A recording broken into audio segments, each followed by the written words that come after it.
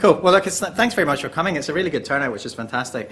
We're the Standardistas. We wrote this book last year. We crashed 2 cars. I broke an elbow, and we both nearly got the syphilis while writing it. We didn't actually get the syphilis. This is Nicholas, and my name's Chris. Okay, and we're here to talk about, technically we're here to do a UX Masterclass, but secretly we've sort of slipped something in under the radar, which is a talk called Start With Who.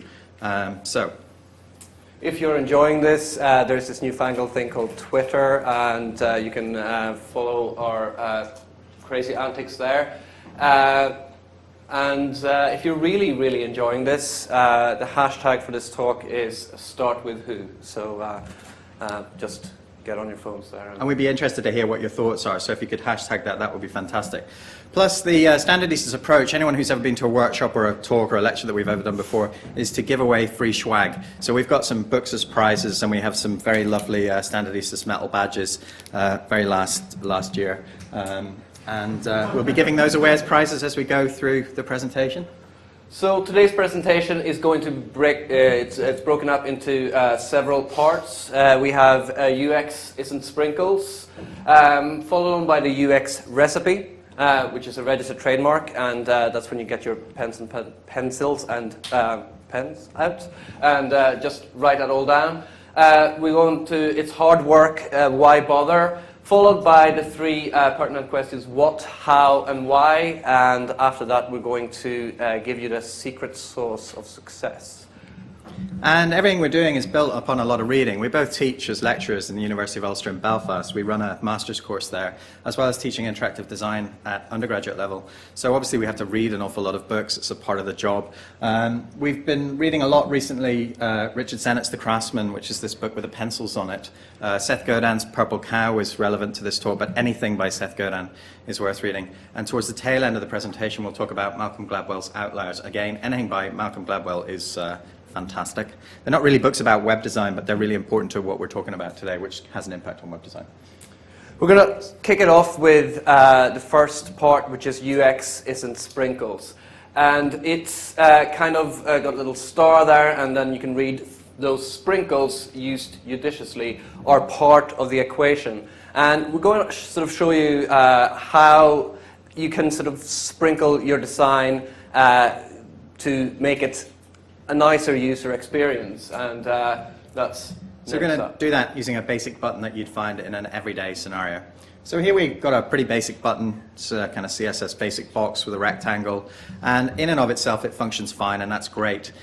We could put a bit of rounded corner chisel onto that, which would make it just look a little bit nicer, soften things up a wee bit. We could maybe add a little bit of noise to this, which again, just make it look that wee bit nicer. Maybe stick a gradient onto the button. Add highlights to the button to give it that sort of depth, that sense of depth, that 3D effect.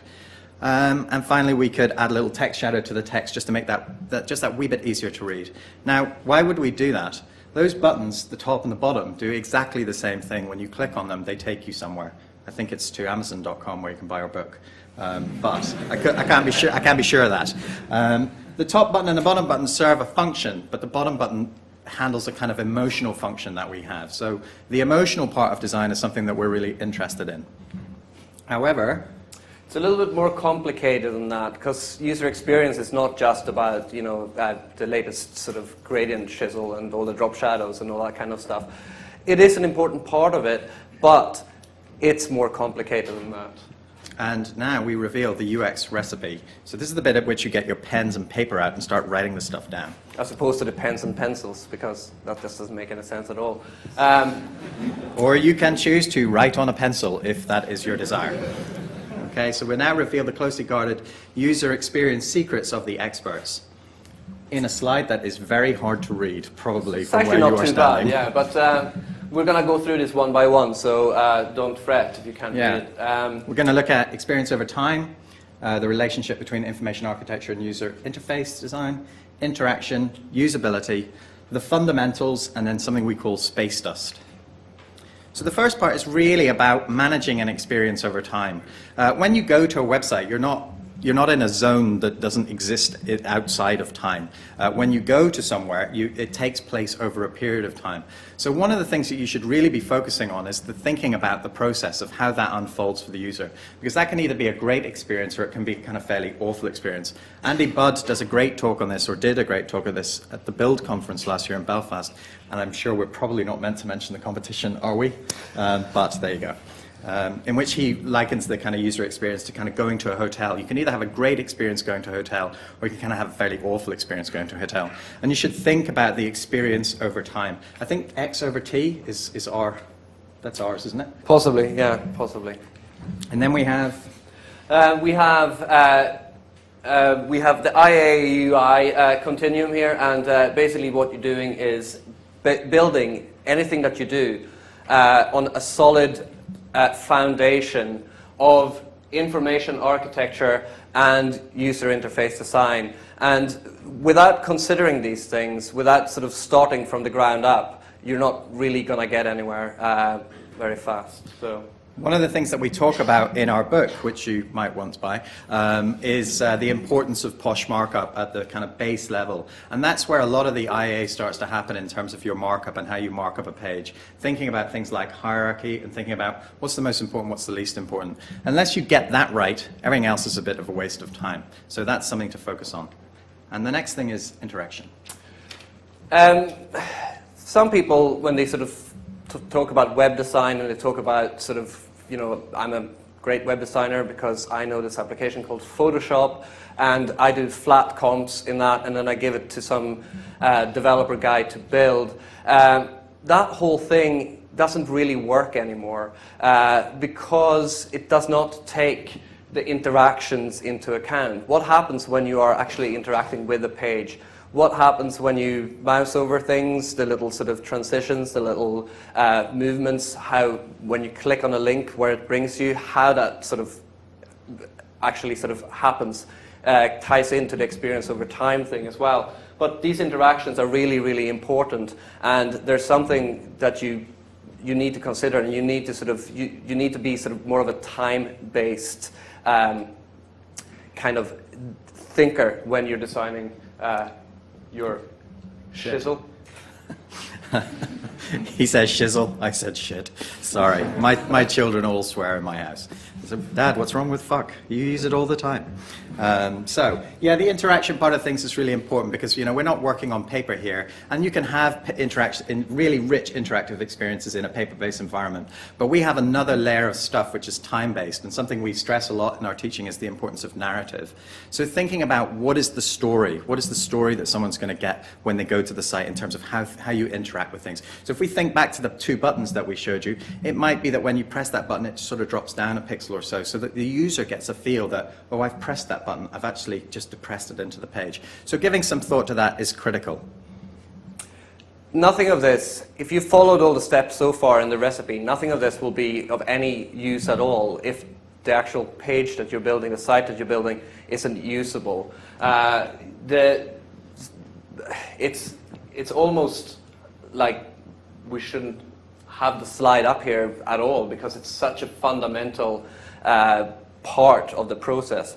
You need to consider the usability in everything that you do, and it's another fundamental big one on the UX recipe. And one of the things that we tend to find with a lot of students when we're teaching is that they've never tested anything on anybody, which is quite surreal. So they'll kind of come to us at the end of the year and say, this is the work, let's assess it, and they think it's great. And we then sit down and try to use it, and we're like going, what do I do? Where do I click? We have no idea. And then the next question is, well, did you test this on anybody? No. Or they tested it on their mum. So don't test it on your mum or your granny, okay? Unless your mum or your granny is an awesome web designer with lots of experience, and then you could test it on your mum or your granny, okay? The fundamentals: grid systems, typography, composition, color. All of these things you need to have a handle on if you're to be a great user experience designer, or a great designer, full stop, okay? With all of those things used in the right way, combined together, they add up to more than the sum of the parts. And then the final part of the UX recipe is this thing that we call space dust. And as See you it? can It's see in on the the diagram there. That's the Space Dust, and it's quite hard to get your hands on. It's the sort of thing that sets just an average designer apart from someone who is really shit hot. And that Space Dust, if you can get hold of it, just sprinkle liberally. It's a wonderful thing. I would say it's like spices in a recipe, though. I would possibly. say don't sprinkle too liberally. You need to think of all these things, so don't go nuts with the Space Dust. It's just a gentle tinkling. That's what we need, okay? So we've looked at some things there that added up together make for great user experience. And so you can see that if you're thinking about things like your grid system, your typography, your color palette, the interactivity, the Space Dust, all of these different elements that we all need to consider if we're to be great user experience designers and design great things for the web. This is really hard work. So why would you bother? And the simple answer to that question is that we're now at a stage, I mean, the web is still a very young medium, but we're now at a stage where there are enough people out there who can do the basics. They can do the HTML and the CSS. They can put together a completely functional website. That's no problem. But you need to be a little bit better than that. If you're just able to sort of knock up a website, you're basically no better than that guy in the bedroom sitting sort of working away on his Dell laptop. You need It could to be a girl in the bedroom. It could be. It could be. She could be using an Acer. Perhaps. But you can no longer afford to be ordinary. You need to be a little bit better than that. Because as the limitations fall away, the user's expectations rise. So we are going into a rapid phase of development. We've got web typography is really coming to the fore right now. With great companies like Typekit and FontDeck and Typotext Web Type Service, we can start to do much, much more. So your clients and your users, your end users, they're used to getting rich and exciting and engaging user experiences. So that kind of rubbishy thing that you could palm off on them before, where you would lie, I'm sure we've all done this, and say, that's just not possible on the web. And your nose was kind of getting quite long as you were saying it. That kind of is starting to fall away. So as those limitations start to fall away, the user's expectation is going to go up. And it's your responsibility to deliver something that meets that expectation. So we now have a figure of how much better you need to be in order to be a great designer vis-a-vis an ordinary designer. And that is 10 times. So you need to be It's the truth. I swear to God, it's the truth. It's 10 times. You'll see, we're not just saying this. We actually have proof. You need to be delivering something that's 10 times better than the next thing that's out there. And a good example of this is Gmail. Gmail was just another web-based mail service. But when they set out, they were thinking, we're going to create something that's 10 times better than all the other webmail applications out there. And because they sort of delivered on that, people started to switch, and people are, it's kind of rare nowadays to see somebody who's, SpongeBob666 at hotmail.com, because even sort of, I think your mum's switched to Gmail. It's because it's 10 times better. You can do 10 times more stuff there than you could in your previous version. And that's the sort of way we have to start to think. And because people are kind of embedded into what they do, so they don't want to change. So you have to give them enough of a reason to change. And enough of a reason is 10 times better. Now, we didn't say that. That was actually this man here. And so this is the first part of the prize. This is for a Standardistas badge. Very hard to come by, very rare. We only brought 64, a good computer number, with us today. So who is this? Okay. There's people at the back waving their hands, and it's only because Relly, sorry, it's Relly's hair. Sorry. Oh. Sorry. If anybody gets hit by a flying badge, it's not our fault. So yes. If you could come and sign a disclaimer at the end, that would be fantastic. So Seth Godin talks about this idea that you need to be 10 times better in order to succeed, in order to supplant the existing standard that's already there. So that's what you need to be aiming for, to be 10 times better than everybody else, because there's a lot of competition out there. And the thing about it is that good user experiences pay off. I think that's all I'm going to say on that slide, and I think we're going to skip to the next one. Why? Did you run out of things to say there?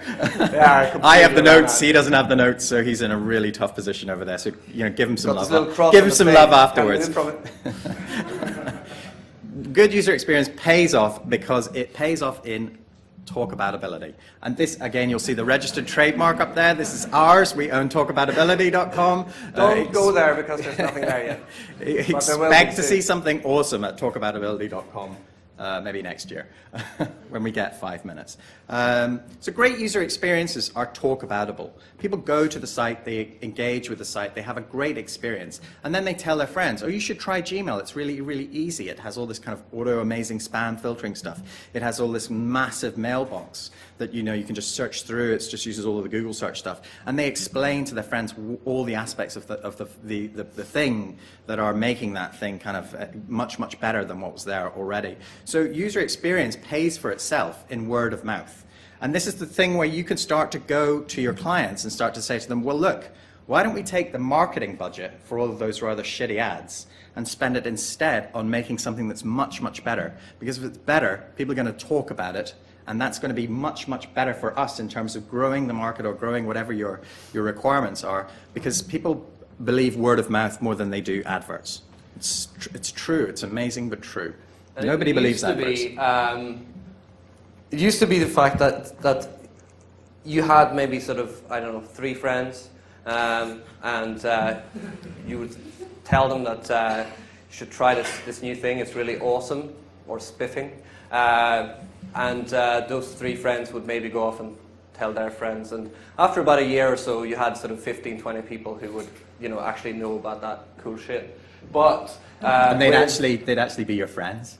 With the sort of advent of all this social stuff that's happening right now, you have an exponential kind of effect with, this is actually pronounced fluff, fluff, fluff, and fluff, fluff, fluff.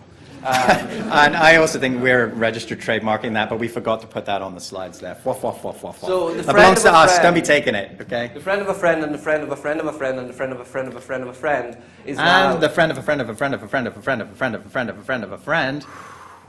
Yes. All that stuff is kind of happening so much quicker now.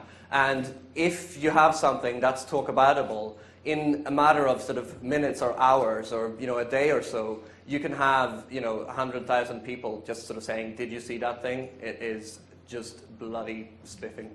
So now we're on to prize time. This is the best part of the day. So what we're going to do to prove our point that great user experiences are not only talk-aboutable, but are very memorable, and there's something that sticks in your mind, is we've got some tiny little crafted details, and we want you to guess who made the site and what it is. And there are prizes. Before we go on to this, we would like to extend a thank you to Mr. Dan Cederholm, who put 2, I think, of our slides into his slides this morning. So anybody who was at his talk will have a great chance to win this first prize, because you might have seen it earlier. And you really need to shout, put your hand in the air, and then shout out the answer so we know who won. Okay, so here's the first one. Are you ready? Is everybody ready? Ready? Are you ready? Come on, guys. Are you ready? Yeah.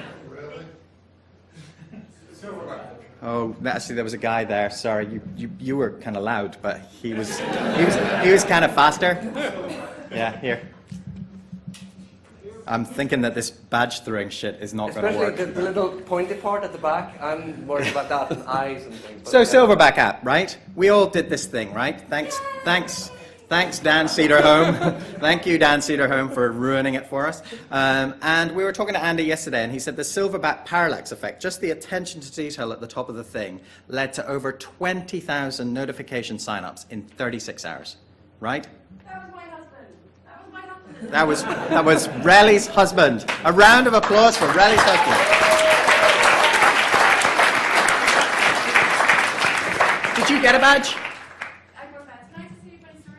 You'll have to be really fast. Really fast. Brilliant. I was lying in bed 3 o'clock in the morning, bolt upright and went, I've got it. Fucking got it. And ran downstairs and did that. See? Went, look. And I went, what the fuck are you doing? The secret to good success is to sleep with Relly. Sorry, Relly. Sorry. Next one. Yeah. Pardon? Analog.com, yeah, or dot coop. We'll give you that. We'll give you that. So come and get the badge after, because I'm really getting worried about taking somebody's eye out. Okay, so yes, analog.coop or co-op or whatever you want to say. So there are lots of hidden things on the site. I kind of really not too keen on the word Easter eggs, but there's about sort of 50 of them in this site. The little detail we saw previously, if you pull on this image or double click on it, you can see what they're actually pulling with their ropes, and it's some kind of chicken. It's a cock. I was going to say it's a cock, but then I thought... Just go right out and say it. It's a cock. Right, it's a cock. Yeah, they're pulling on a cock. So there, you heard it here first. Analog Coop are pulling on cocks. So there you go. Talking to John about this yesterday, he said we had so many offers of work, it was taking a week to reply to people. This was just within days of announcing this, well, days, I think it was straight away. And the other thing that John said as well, which was really, really nice, was he said the thing that came out of it for us was doing something benign that makes you happy is still the reason for doing anything at all. So if that is at the heart of what you're doing, I think great. So we're ready for the next one? Yeah, I'm ready. It's on. Come on, guys, are you serious? Anybody? No, yes, yeah, you. No, what, that? Look, the clue is in the iPad's craziness. Yeah. Pardon? Noah Stokes? Yeah. You get the badge. I'm not going to throw it at you, but, you know, Noah Stokes. So, do you not remember seeing this page? No, are you kidding me? Guys, get out and do some research, for God's sake. Come on, call yourself web designer. This is shocking. Noah Stokes. Okay, I'm gonna just run with this. Noah Stokes put up this page. It was his new kind of portfolio site. Noah Stokes is a front-end developer and other crap, and site goes on, and he's gonna Ajax the shit out of any orifice of your site. This page became sort of like a real talking point on Twitter. It's about sort of maybe a year ago or so, and I think you have some statistics there. I do have some statistics. This is why you guys need to look at this stuff, because you can't argue with these numbers here. 500,000 visits within 3 days. 500,000 visits within 3 days of putting that up. Emails for interviews from Apple and Facebook. And yes, he also was interviewed by Google. So what can I say? You need to look at the source code in there as well, because he's not a moron. Or he's not a mother futon. Very, very well written, very, very well conceived concept. Anybody? Beautiful slide. I'm one slide ahead of you. Okay, one slide. Yes. No. Okay, we'll give you a clue. This is a guy. You guys surf the interwebs much? This is a guy who art directs every blog post. Yes, that guy down there who's finally, yeah. You're just shouting out, Dustin Curtis, Andy Budd, this is Jeremy Keith. There you go. All right. Okay, we're ready for the next one. There we go. So Dustin art directs every single page of the site. So if you go and have a look at dustincurtis.com, he writes really intelligent articles. But not only are they really intelligent, they're also very, very beautifully designed to amplify the meaning. Next one. Are you guys on the internet at all? Yes. No, it's not. Somebody said things there. Things, yeah. Yes, culture code. Yeah, I'm not going to throw this at you. You're going to have to come up later and get it. That's okay. What they did was, if you're a software company, one of the things that you have to do all the time is kind of communicate with your customers and either tell them that you're working on something, or else, you know, you could choose not to tell them anything at all, and it will all be a big surprise. That works too for some company. But what they've decided to do is basically make all the things that they're working on public, and they've done that with this absolutely fantastic one page. It's culturecode.com/status, and oh look, it's down there at the bottom. And you can basically check out what they're working on. Will there be a version for the iPad? Who's working on it? What's the status? And it's really, really wonderfully designed. This is the point of the talk at which I say we need to speed up, because we're having too much fun up here. Okay. So this is where we get onto the really important part of the talk. And that is what, how, and why. And here we are at a moment about a week ago where we're looking at, this is our diagram of the talk we're going to do at the Future of Web Design. We have things like why, how, UX, and you can't read all of that stuff, but come and have a look at it later. So we've written lots of stuff out there, but it was missing with just one thing. We just weren't sure what was that just one thing that would kind of tie all of this together. And then this beautiful thing, serendipity, comes into play. We teach a lot of master's students on the Belfast course, and they're sitting there. Put your hands up. Yeah, that's our guys. We're proud of them. And they were all coming in and they were doing their presentations, and they said, oh, you need to watch this talk, Simon Sinek's How Great Leaders Inspire Action. Has anyone seen it? Well, write it down. It's great. Simon Sinek, okay? S-I-N-E-K. So basically what he says is, it's kind of a business-y talk, but it has great bearing on designers as well. But what he's saying is all organizations and careers function on 3 levels: what you do, how you do it, and why you do it. And the problem is that most companies don't even know that why exists. And this is like a really fundamental point. We have some, look at that, look how it moves. This is known as, Simon Sinek calls this the golden circle. And an example of an average, ordinary company, say a computer manufacturer, this is from Sinek's talk. He's talking about someone like perhaps Dell, who's making computers. That's what. And they are amazingly easy to use, user-friendly, great, solid machines. That's the how. And the why isn't really kind of coming into the equation at all. If you take another company like Apple, they would start from the center and they would say, why are we doing this? And it could be something like 1984's Think Different. Think different, that's the why, that's the fundamental building block on anything that they would do. They would start with that why, and then they would go how by making these beautiful pieces of machinery, computers, iPods, iPads, iPhones, all that stuff. And that's the what, the actual product at the end. So let's test Mr. Sinek's theory and speed up a little. Speed up. Taking a look at a couple of examples we looked at there. Again, Relly, you can do a cheer. We have the Silverback app page and we have the Culture Code page. They're driven from the middle of the circle. There's the why part is really important in these companies, why they do what they do. They could have just built 2 pages that served a function and that you could sign up for the Silverback app or you could go and find out what's on the horizon, but they put a lot more work into that because they are driven by why. So great, it's proven. But being academics, we like to take a look at what other people are doing, think is there a way in which we could improve it, and we think that there's something missing from Mr. Sinek's model. See those nice animations? Spent ages on those, ages. So what, how, why, and then something else. Do we have a prize? And there is a prize for what is missing from the middle of the circle. What? When? Who? Yes, who? Yeah, I can throw you this badge without taking you out. There you go. It's who. Who drives the why, and the why drives the how, and the how drives the what. It's who you are as a person. It's who you are as a designer. It's how you approach everything that is at the heart of absolutely everything. So this talk really isn't just about great user experiences. It's about how to change your career by looking at who you are. So we're going to test that. We should have had that slide up a second ago. But anyway, allow us some latitude. Sorry. Who is missing from the middle part of that equation? Alan Sugar. What? What industry are you in? Who's missing from the middle part of the equation for a badge?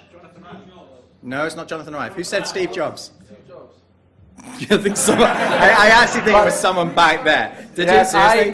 I'm going to go for this guy. Yeah, he had his hand up. But he also has like a Target T-shirt on, which is like our lecture on a T-shirt. If you want to know about our lecture, talk to that guy there with the Target shirt, and he will have the star pinned to the middle of the circle there. So that's where you should put it. So let's test the theory, and this is where we have some prizes of some books. Okay. This is the heavy stuff. So we've got 3 different people, and we're looking at the who part of the equation.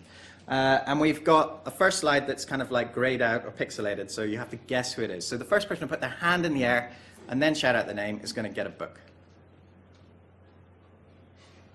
Jesus Christ. I mean, we may as well stop now. Who said that? Yes. That guy at the back there. Yes. What did you say? Heston. Our friend Heston. Heston Blumenthal. If we take a look at the who of Heston Blumenthal, do you know who Heston Blumenthal is? He's a chef. But he's not just like any chef. He's like a crazy chef. He's a little crazy chef. That was it. See what we did there? See what we did there? He's a 3 Michelin-starred chef, but he is also a magician. He's a culinary alchemist. He's an entertainer. But most of all, he is a boy at heart. He is the Peter Pan of chefs. And that is what drives what he does. Why? Because he wants to delight and entertain. He wants to push the boundaries of food. He wants to feed his guests. But most of all, he wants to create fantastic user experiences. So when you watch Heston's Amazing Feasts, or whatever it's called, it's the experience and the food that are important. It's not just the food. So let's look at the how. Liquid nitrogen. Mm-hmm. Do you have something to say about liquid nitrogen? It's very cold. Normally, you wouldn't sort of start to think that liquid nitrogen is something that you would bring into a kitchen. What Heston is doing is that he's looking at other industries, and he's looking at chemists, and he's looking at artists, and he's looking at sort of people that are not necessarily working in a kitchen, and drawing inspiration from what they're doing. And you know, it wouldn't be sort of too far-fetched to sort of say that you as designers could start looking at other industries as well, and just take that example on board. I mean, look at these flasks. You don't normally get those in a kitchen, okay? You normally get pots and pans. Well, that's what's in my kitchen anyway. But Heston has like these flasks and these amazing measuring things. And Heston's also the guy who makes hot ice cream, okay? Now that is like the opposite, that just doesn't seem to compute, okay? But he sets himself a challenge and says, how could I make hot ice cream? And that is something about him, and so that he sets that challenge and then he tries to deliver on it. So now we know who he is, why he does what he does, and how he does it. Let's take a look at the what part, which is the outer ring of the equation. Okay, some of you might not want to eat a snail like that, but I would. Escargot, man, it's so tasty. Does anybody know what that is? It's a fried egg. It's a fried egg. But it's not like, in the notes here it says, holy fuck, look at it. It's not like any fried egg I've ever seen. You know, every single thing about what he does is totally considered, okay? So the experience is not just the food, it's the whole experience. Next up for a book. Okay, we're looking at a pixelated guy right there, but the clue is actually in the record player. But you might also want to look at this guy with the amazing beard and the pipe, because he is fucking awesome. Okay? Any ideas? No, he's a product designer. From the 70s, 80s? No, too young. Pardon? No? No? Yeah, oh Jesus, you're getting like loads of shit down here. It's Dieter Rams, yeah. Designs for Brown, okay? Internationally... Pixelated there as well. Yeah, he's Sorry a bit about pixelated. that. Apologies for that pixelation. You see, if you hadn't said that, they wouldn't have even noticed. I know, well... Because these people don't surf the internet or do anything. They're not even listening to us. So who is Dieter Rams? He's an internationally respected product designer, okay? If you don't know Dieter Rams, go and have a look at his stuff, because we'll look at it in a second. Don't go and look at it now. Just look at it on our site. Wait till after the talk, okay? He is a product designer, but he's also an interface designer, as you'll see in a moment. He's an architect and a craftsman. He was trained as a carpenter, and he's unflinchingly rational. He's German, so that all fits together. Why?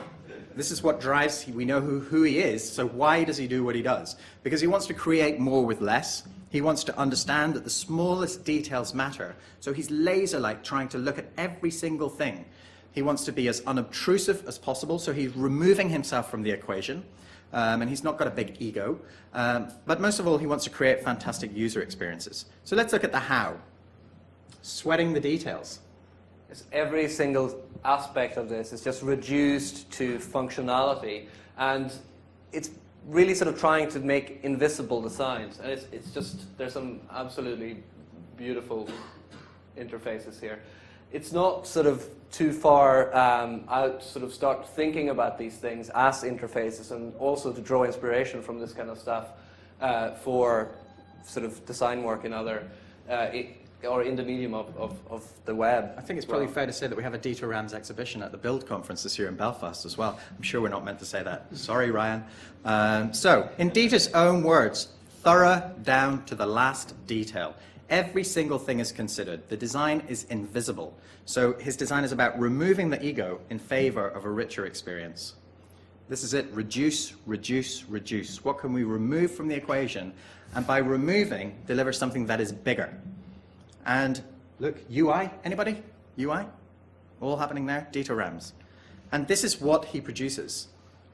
He would call this honest design. It's not design driven by fashion. It's driven by function. It's not driven by what. It's driven by why. And all of that is driven by who. 1968, Brown PS500 turntable tone arm.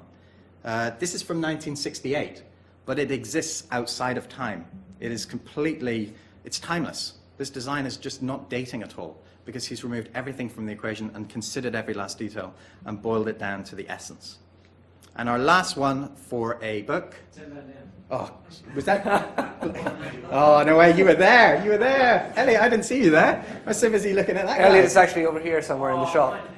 Sorry, yes. So there's gods of web designer there. Paddy Donnelly, one of our master's students. So if you want to study on a great master's course, this is our little pitch for that. Talk to us afterwards.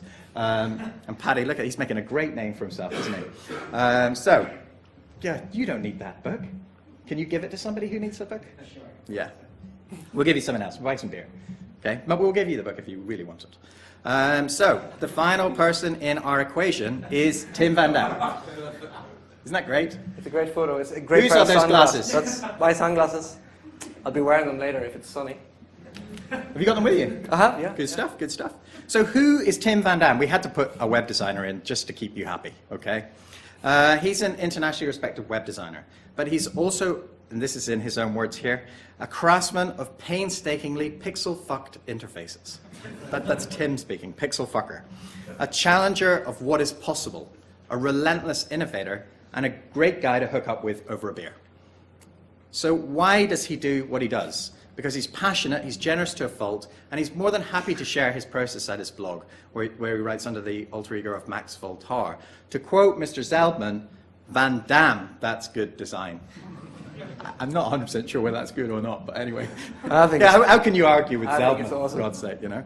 So, he's challenging the status quo, he's pushing the boundaries of what's possible, he's refusing to compromise, and he's creating fantastic user experiences. And Tim was very kind enough to sort of show us behind the design process here. So, this is the how part of the talk. He's pushing the curve, he's trying things out, he's working till 3 in the morning. Is he with you, staying with you? Yeah. 3 in the morning, they're all at your house at 3 in the morning, they're all going like, I got it! You know? So he's working, has everybody seen this? Yeah. Hands up? A few people? Good stuff. So he's pushing the curve and he's trying to solve problems. There's a lot of CSS animation-y stuff going on here. As you roll over the Max Voltaire, it says... Does it say? I think it says pixel fucker. It does, yeah. Wow, I think we should give you a prize for that, actually. Come and get a badge. Max Voltaire, pixel fucker, and something else. Right. Superhero, is it? Is it? There you go. But even Max Voltaire, Tim Van Dam, starts in a sketchbook. So this is what you want to be doing. Don't go straight onto the computer. Think about it for a little while and write something down, make some sketches, and then go onto the computer. And you can see in his layers here, pixel fucker, superhero. Yeah. Let's look here. We haven't given you one of these yet, actually. Oh, it's stuck to my controller thing there. Pixel fucker, and what was the other one? Superhero. Yeah, and Max Voltaire. Okay? So layers, layers, layers, but all in service of a well thought out idea. And so what is the result of all of this? So this is the outer part of the equation. Dan Cederholm, again. Yes, he's a pesky Thank you, little Dan. guy. You saw it this morning. Really nice, really subtle transitions when you sort of move your mouse over the little icons here. And it's just a really nice, very, very sort of well-crafted and considered design. He's also been working on the Gowalla redesign, and Everybody's loving that. And finally, something else that he's working on just now, an application for the iPad for favoriting tweets. Now, we cannot confirm or deny this, but we think that Tim might have taken some inspiration from the Standardistas Gold Star. But we're not sure. But there you go. Coming soon, Fave Archive, or Fab Archive. I don't know how you pronounce that, but it's good for bookmarking Standardistas tweets. Okay, so let's look at this again, the three people that we've taken a look at. And we're looking at who the person is in the middle, and the why, because that comes from the who, and then the how, because how they do things, and then the what. And each of these three people, the who is the most important part of the equation. So you need to look into yourself as a person and think, what do you need to do to reach the next level up? So we promised you we would give you the secret of success, and we have got it here now. And the answer to that is who? You. Okay? It's not us, it's you. Know who you are, because knowing who you are will drive the why part of the equation. And if you've got the who and the why, then the how and the what will all just follow. So know who you are, and the rest will fall into place. We have sort of shown examples of three individuals who are kind of like superstars in their fields. But there's nothing that would stop anybody who's, doesn't aspire to the sort of superstardom to sort of still consider this, who am I, and how will that sort of influence my process? And we have a figure for you here in terms of how many hours it will take you. So you need to be 10 times better. 10,000 hours is what it will take you to get to that point. And we have another Standardistas prize for anyone who knows what the 10,000 hours is from. That's a badge. Fuck, that's a badge. That is a badge. It's so not Guns N' Roses, but that is a badge. Pardon? Outliers. Yes, that's a badge. It's Malcolm Gladwell's Outliers. He talks about how the Beatles relentlessly practice and practice and practice. And he looks at the fact that, the virtuoso concert pianists, they all have something in common. They worked really hard, and they were constantly practicing, and there are no exceptions to the rule. You don't get a virtuoso concert pianist who has not put the time in. And equally, you don't put the time in and not become much, much better considerably as a consequence of that. So here we are at the end of the talk. Any questions? No, very shy. We're sort of running 5 minutes over, so probably cut that. Well, Sure. What I would say is come and have a chat with us afterwards. We'll probably be outside smoking, or we'll be propping up a bar somewhere after the talks have finished. Thank you very much for listening. At Standardistas, #StartWithWho. Come and talk to us over a beer. Thank you very much. Thank you.